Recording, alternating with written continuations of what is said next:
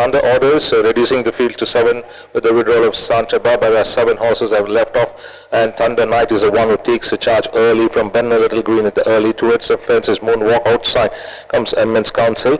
They followed then by Rival, who runs 3 deep close to the fences. Proud Girl. Between the two is Bachita. And Thunder Knight settles well in front by about a length to the good of In Pursuit Ben Hur. As they stride past the 800-meter mark, it's Thunder Knight the leader from Immense Council.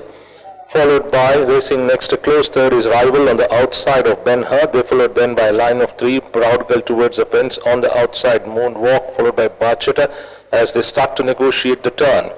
Into the straight, Thunder Knight comes in first by about a length and a half to 2, clear of Ben Hur, followed by Immense Council. Rival mustering well on the outside, very wide. Bachita ridden vigorously. Moonwalk comes in next. Inside the last 225 now, and it's Rival storms into the lead overall in Thunder Knight, whereas Bachita finishing very fast on the outside but very deep in the last 100 meters.